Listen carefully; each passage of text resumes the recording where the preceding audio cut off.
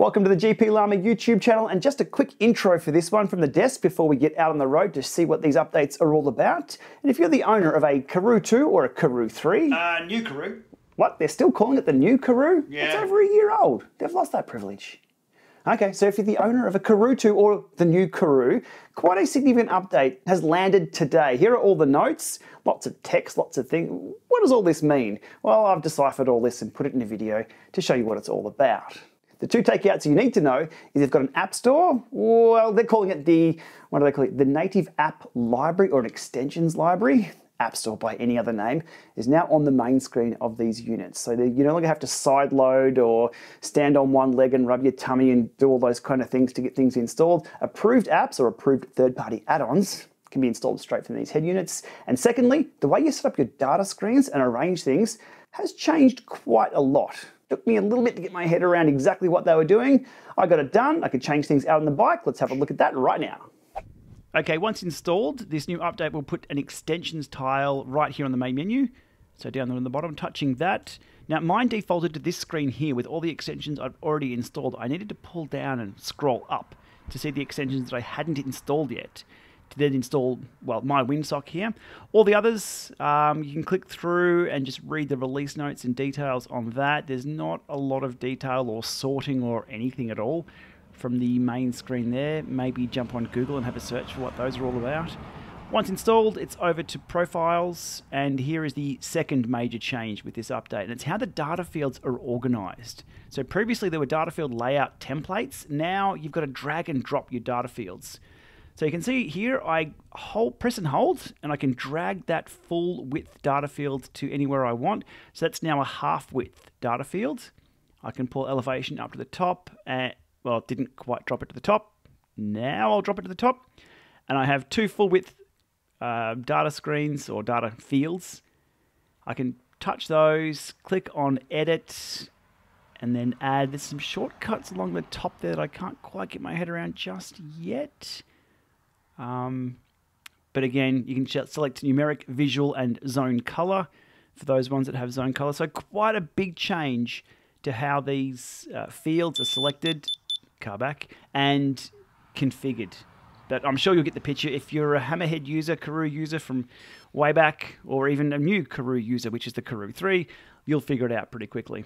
From here, you can just touch those, drag those around, and the windsock field is what I went and put to the test today, because I wanted to put it up against, another car back, I wanted to put it up against the Windfield app, or the Windfield edition there that I've got on the Garmin Edge units, which I really, really like. So, all that out of the way, let's go have a look at Windfield working in real time for the loop that I wrote. Alrighty, off I roll. Now on screen here I have the KAROO 3 on the left with the My Windsock configured, just showing the wind direction, or technically the real-time or close enough to real-time wind direction. I also have the 3-second power zone visual field, half-size visual field. I believe that's a new thing as well. There on screen. Over on the right of that I have the Edge 840 running my, well, beloved Windfield Connect IQ application, or add-on, which I can use in conjunction with the maps, as you see here on screen, to know exactly where the wind's going to be blowing if I was to turn a corner. So here, turning right. Oh, good save on the back there. And the wind arrow points now off to the left. Perfect. Okay, that does change color on the My Windsock. And everything appears to be working just fine. Now I'll get into a little bit more detail in a moment about these fields and where you can place them and how you can change them in real time. But let's just ride through this Dust Devil. We call them Willy Willies here in Australia. There it is. Drone. Good save, drone.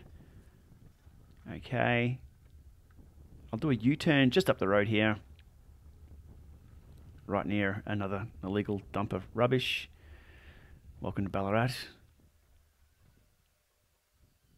And the arrow should spin around and point now to the right of the screen for the wind direction in real time. Perfect. Working as expected. So I guess My Windsock will be staying on screen. Okay, that's just one of the add-ons of the few that they've approved at this point in time. Hopefully in the App Store they will have some kind of sorting or some kind of information or something a little bit more in depth, because as soon as that app store or the extension store has 10, 15, 20, maybe 100 add-ons, it's going to be very difficult to find things. So a good start for that. Okay, a little further up the road, let's have a look at some of the field configurations we can do on the fly, and double tapping the fields as well. But before we get to that, let me do another right-hand turn. Wind pointing south, or wind heading south, coming from the north. And lovely. Working as expected. All right, let's jump ahead up the road into a headwind and go through some of these data field changes.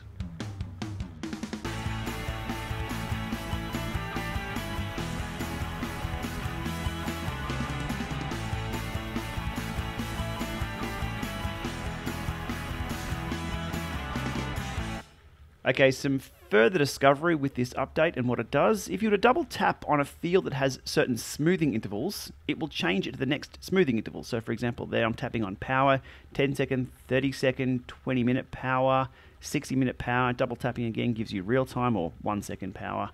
I like it on 3 second. Okay, that's on the half width field. Up the top there, double tapping the same thing, 5 second power, double tap, okay, gets me to 10 second power, 30 second power, 20 minute power. That's for the full width zone visual field of that. So tapping through those. Other ones that you can tap on, cadence also has smoothing. I'm not quite sure. There we go. Gears also has a different visual representation. So double tapping on that goes from the visual gears to the numbered gears or numeric gears once configured. If you have a gear set that allows for that, or group set that allows for that. No battery data, I'm not sure what's going on there. It's a SRAM group set and a SRAM head unit, so that's not changing. Okay, we can press and hold the data field to change in real time. That's another great addition, very similar to that on a Garmin Edge unit. Selecting from there, you can go numeric, you can go visual, or you can go zone color. Now that's zone color is another addition to this add-on today. Zone color for heart rate and power. Okay, so I've put color for heart rate on there. Again, very much like what we see on Wahoo units, or the newer Wahoo units. So, look, to be honest, this is the kind of update I'd love to have seen on the Ace. Press and hold data field changes and an app store / extensions library. Maybe we'll see it released for that unit soon. Okay, switching across here. Again, visual. Zone color for power, if I wanted to add that. And there we go, I've got color for zone power as well. Excellent. Okay, going a little harder there. It goes to orange. Right, now we can also change the size of these data fields and the layouts in real time. It's a little trickier though to do as you're riding along. And I do manage to figure it out. It's press and hold the bottom left key on the side. You can go to the profile types, data pages while you are riding and modify these. And again, drag and drop, we can make wind a full width field. We'll go back to the ride. But unfortunately, it hides the chevron of your current, oh, I shouldn't say the word chevron, it hides the arrow of your current location. That doesn't quite work. Zooming out, zooming in. Again, zoom out and zoom in. One finger tap, double finger tap is best in class for any head unit. I do love that on the Karoo. Jumping ahead to a left-hand turn, and those arrows should spin around nicely, indicating the wind is still coming from the north, except I'm now heading northwest. Perfect. Working as expected. Now those full width data fields, so the My Windsock and the 3 second power visual, just taking up way too much of that screen real estate, and I can't even see where I've ridden. I can see where I'm heading, but that's about it. So in real time here, I will get back into the menus, or the profile configuration. Bottom left, press and hold, settings, not routes. Back on that. Profiles, gravel. Data pages, map. Lucky I'm on a trail here, not the road. With the benefit of sitting here watching me do this in real time and not being on a bike, enjoyed the frustration I had in trying to drag these fields to the top and not just pressing the small little up arrow, which does put the fields at the top. So I tried a few times here.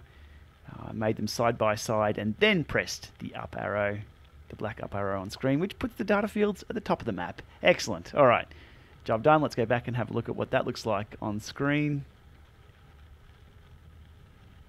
Back to the ride profile in real time, and excellent. That's a much better position. Cars beeping away because they're on the road beside me. But that's a much better configuration, I think. But anyhow, there's a quick overview of me out on a Friday afternoon ride and how those things can be configured in real time. The drone, Hover Air Pro Max, doing very, very well in the wind, but it was about now it was running out of battery.